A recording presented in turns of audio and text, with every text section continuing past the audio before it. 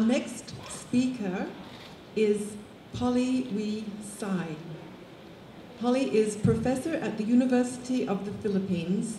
She completed her PhD at the University of the Philippines and a Doctor of Science degree at Nagoya University, Japan.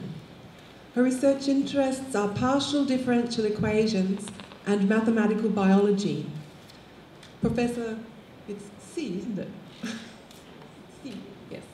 Professor C has received awards for her contributions to mathematics from the National Academy of Science and Technology of the Philippines, the Third World Academy of Science, and the National Research Council of the Philippines.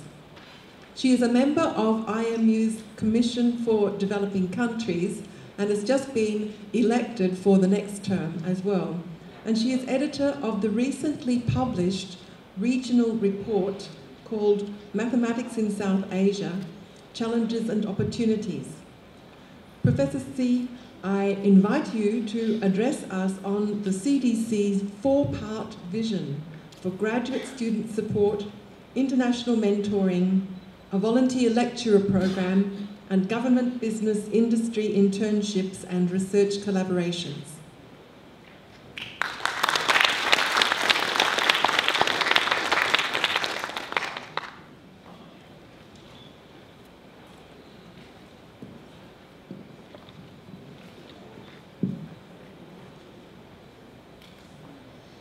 Ladies and gentlemen, good afternoon. I have been asked to present some of the priorities of the Commission for Developing Countries as it looks to the future. Rather than presenting abstractions or rationales for those abstractions, I have chosen to tell a more personal story, incorporating the perspective of one female mathematician in a single developing countries. I hope that my circumstance, the support and mentoring that I have received, and how it has enabled me to contribute to the mathematical community in my region is representative of the larger reality of mathematics in developing countries. The accomplishments of those that supported the development of many like myself in a variety of countries are to be recognized, but it is perhaps even more important how and now to recognize the mathematical aspiration of many more still lacking the opportunities that I and others like me have enjoyed. I'm sure that all of you have experienced someone who make a lasting inspiration in your life. And just like some of you here, I would not have gotten into mathematics if it were not for my high school math teacher. My teacher was able to make us appreciate numbers and their various operation application to very lucid and comprehensible explanations and chalkboard illustration. He would begin his class right on the dot and patiently show us how to tackle problems. Inside and outside the classroom, he was kind and supportive, so that one could really feel his love for his job in particular and for mathematics in general. Our math teacher also worked in the morning in another school to augment his income, so that young as I was, I became aware how financially unrewarding it is being a high school teacher in my country. Be that as it may, the inspiration that our teacher forged upon us was something that cannot be measured by any monetary valuation. In 1974, after my BS degree in mathematics from the University of the Philippines, I had the privilege of being able to enroll in 2 graduate courses under Professor Li Peng Yi, who was then an assigned visiting professor of UP Math Department for 1 semester, and he was also an associate professor of Nanyang University, Singapore. Professor Li's style of, by the way, ASAIL is the Association of Southeast Asian Institute of Higher Learning. Professor Li's style of teaching was something that just grabs your attention. He not only explained lessons with chalk and board, but he also elucidated on proofs and concepts through gestures, and body movements. The class does never feel sleepy or uninteresting. Each lesson, each session was a source of fun and fascination. Years later, my classmates and I would gather and fondly remember those times with Professor Lee. Professor Lee also figured as a major influence in my career in mathematics when he graciously accepted me as his master's thesis student in 1975 and later on in 1979 as his doctoral dissertation student. His relationship with UP is a case of distinguished mathematician from Singapore coming over to a developing country like the Philippines to volunteer as lecturer and thesis advisor of mathematics students with minimal funding. This type of volunteerism is what is currently being supported by CDC as the volunteer lecturer. Back then, in the early 1970s, there were only 3 mathematicians in the Philippines, and one of them is Professor Bienvenido Nebres, a leading Filipino mathematician who would also become my mentor later. Professor Nebres foresaw the need to build a critical mass of mathematicians in the country as a major instrument for national development. He realized focusing all his efforts on his own research would not help much in the country's development. So he selflessly and tirelessly worked on the institution of a PhD consortium program in mathematics in the country. So with limited resources, he and some of his colleagues formed what they call the PhD consortium program among 3 universities, namely the University of the Philippines, UP, Ateneo de Manila University, and De La Salle University. The PhD consortium program in math began in 1978 with support from the national government. 4 decades following the formation of the consortium, the country now has over 100 active PhD holders in mathematics and vigorous research groups in several universities. It was during this period, from 79 to 82, that I was granted a scholarship jointly by 2 of our government agencies to pursue my PhD from UP. I was then able to visit Professor Lee, now in National University of Singapore, for 2 months under the Sandwich Program. Now, this program enables local PhD students to do part of their dissertation research in the foreign university or research institute. And during those days, my discussions of mathematics with him were coursed through letters. I remember that his letters were always very positive and filled with words of motivation and hopes for me to finish writing my dissertation in time for my oral defense in 1982. So finally obtained my PhD degree with Professor Lee as my foreign advisor and Professor Rolando Danao of UP as my local advisor. Now this setup of joint mentoring under the Sandwich Program of the consortium with foreign institutions has produced many PhD graduates.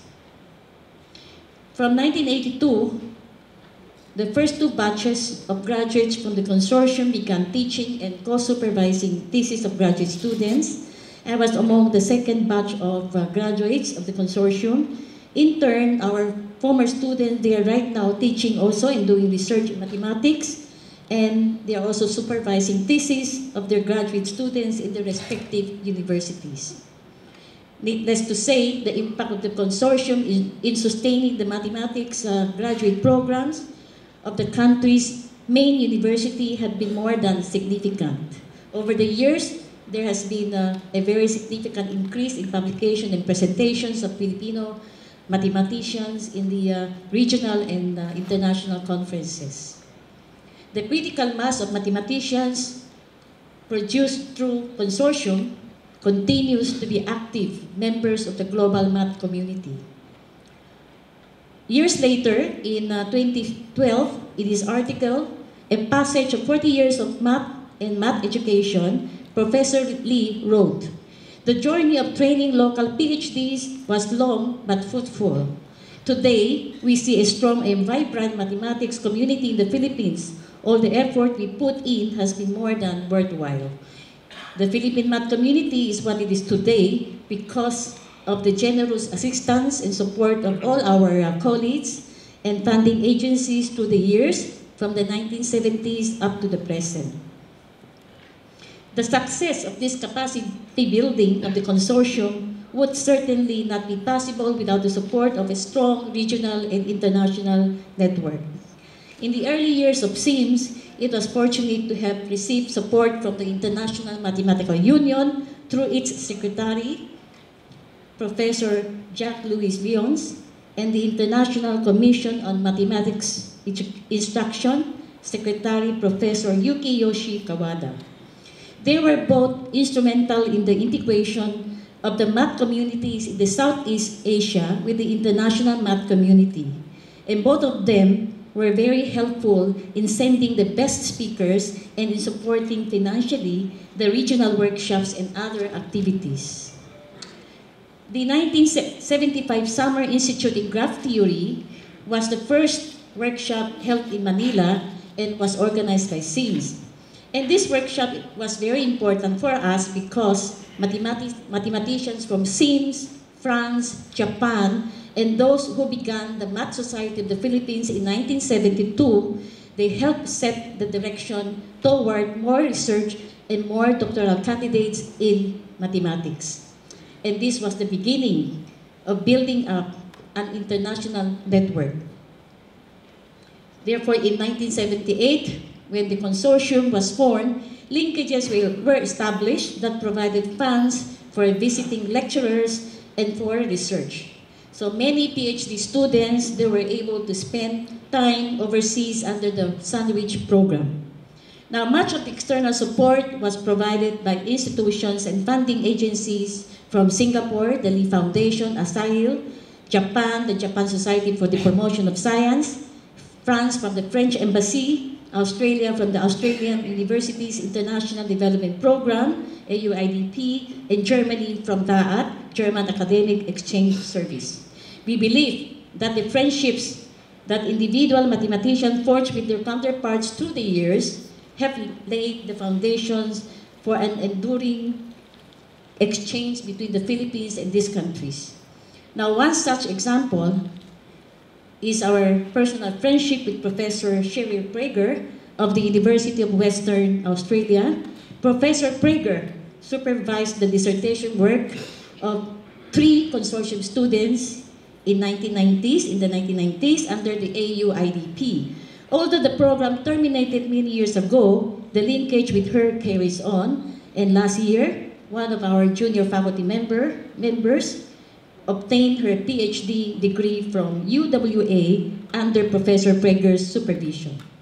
And on a personal note, I had the privilege of serving as SIMS president in 98 to 99, and this experience has allowed me to establish contacts with colleagues from the region, and in particular, I'm very thankful for my friendship with them because they have graciously responded to us when we, Professor Lee and I, did a survey for the CDC on the state of mathematics and math education in Southeast Asian region. In 2011, Professor Michelle Jambu, who was then the director of SIMPA, asked Professor Fidel Nemenso of the University of the Philippines if he can teach a 50-hour course in number theory as part of the Master of Mathematics program at the Royal University of Phnom Penh, Cambodia. So with support from the volunteer lecturer program of CDC, Professor Nemenso went to Cambodia twice in 2012 and 2014. The VLP program, approved by the Developing Countries Strategy Group of IMU, aims to support volunteer lecturers to give intensive short courses in universities in the developing world to support their degree programs in mathematics.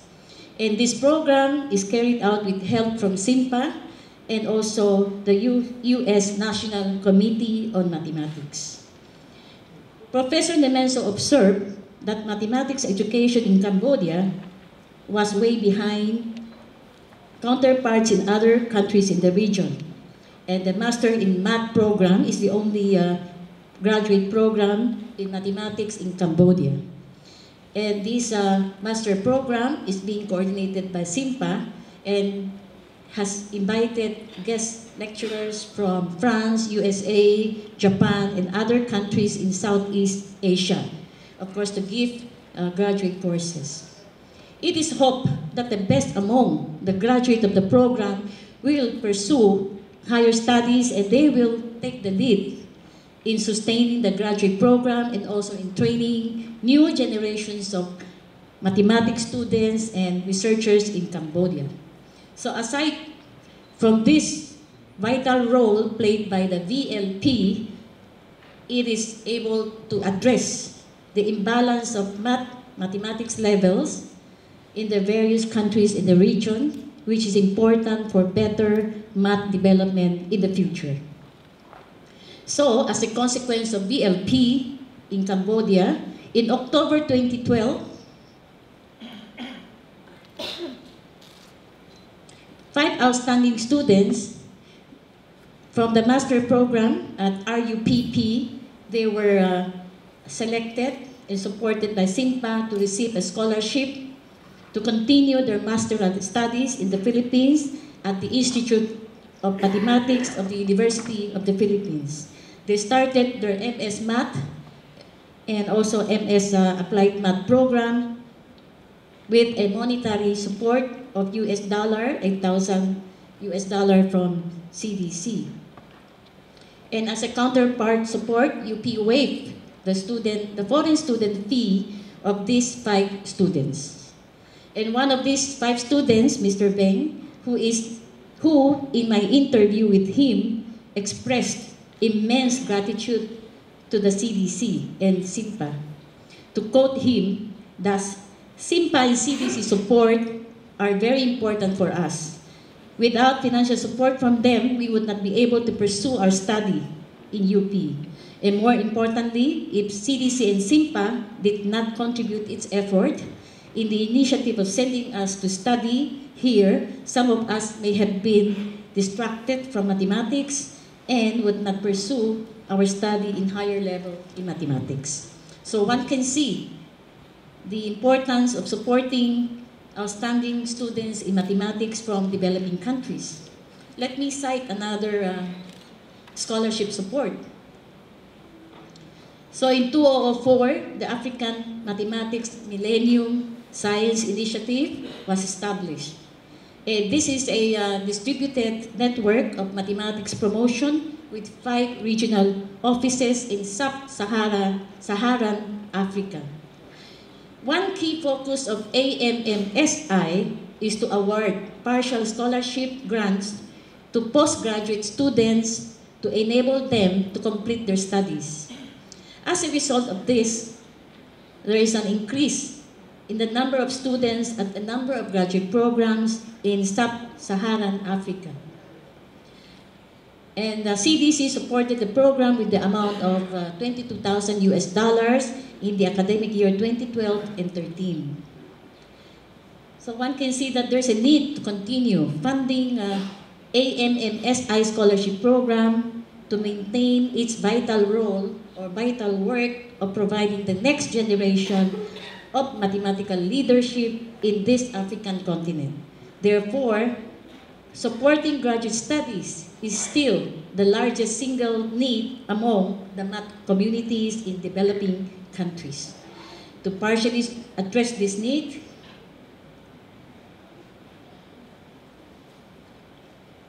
IMU will launch a fundraising program called the Adopt a Graduate Student program at the ICM2014. Now, the mentoring partnership between Professor Gregory Sankran the mentor from the University of Bath, United Kingdom, and Professor Huma Kazosi of Math Department, Makerere University, Uganda, started in 2008. Professor Sankran visited Makerere University 3 times in 2008, 2009, and 2011. So he gave advanced short courses in all his visits, and at the same time, completed the following activities, which were priorities specific to the needs of the Makerere University. First, he gave useful, important contribution to the revision of its Master of Science program to improve graduate education in mathematics in the longer term. Next, he created opportunities for PhD students to study in or outside Africa. He also supervised and completed the masteral projects of 2 graduate students. Finally, he started research collaboration with a junior faculty member. So all of these activities show us how Professor Sankran, an individual mathematician from United Kingdom outside Africa, helps raise the level of higher mathematics and the teaching in Uganda, a country in Africa. As a result of this, the number of students in the program has risen sharply, and therefore this partnership is a success story of the project called Mentoring African Research in Mathematics, or MARM scheme. It was implemented by INU and AMMSI in 2005, and the scheme is assisted by the London Mathematical Society. It is financially supported by the Notfield Foundation and the Liverpool Trust. This scheme is essential, it's very important, because it not only nurtures the next generation of African mathematicians and mathematics leaders, but it also counters brain drain by supporting qualified math professionals in the region. To date, 17 mentoring partnerships has so far been set up, and for the government, since salary, scholarships, education practices, and infrastructures are determined by national governments, and therefore more steps should be taken to seek the support of political leaders and government agencies. A strong culture of collaboration between mathematicians in the academe and those of the business and industry needs to be fostered, and of course, is a desirable goal for both ends.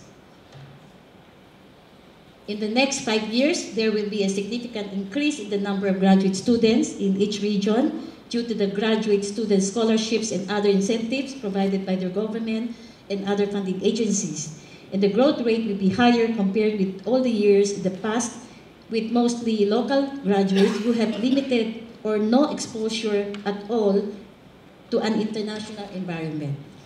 Therefore, supporting young mathematicians in the developing world through travel grants is one aspect where assistance is needed as well. So travel to attend conferences will give them a chance to meet possible research collaborators. We still have many success stories to tell, as we can see some similarities in Africa and Latin America. Now, let me conclude my presentation with the following 2 suggestions. First, we think long-term. Now, the first Asia Regional Conference in Mathematics, Education's IRCOME, mentioned by Professor Pascoro a while ago, has been carried on for 35 years. So many things that happen now can be traced back to one of the conferences years ago. So we can see the outcome years later. For example, the Realistic Mathematics Education for Indonesia, PMRI, was initiated at the IRCOME meeting in Shanghai in '94. So PMRI was supported by Dutch and Indonesian governments. Its impact was beyond mathematics and beyond classroom.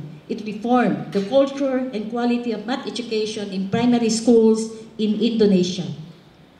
So all these success stories are living proofs that international and regional support and collaboration yield programs that have a lasting impact on the advancement of mathematics and math education in developing countries. Second is to level up mathematics in each region.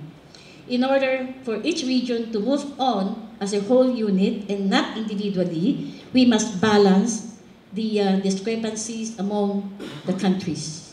Now is the best time to do all these things as they are more happening in the region than ever before.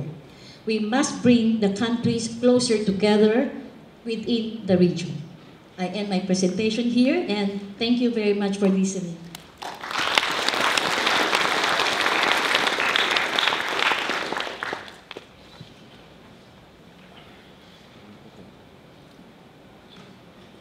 Please join me again. Please join me again to thank Professor C for illustrating the CDC vision so effectively by sharing her own story. And I must say I enjoyed hearing many stories about the Philippines, as I have very fond memories of the rewarding journey that I took with several Filipino mathematicians. Thank you very much, Professor C.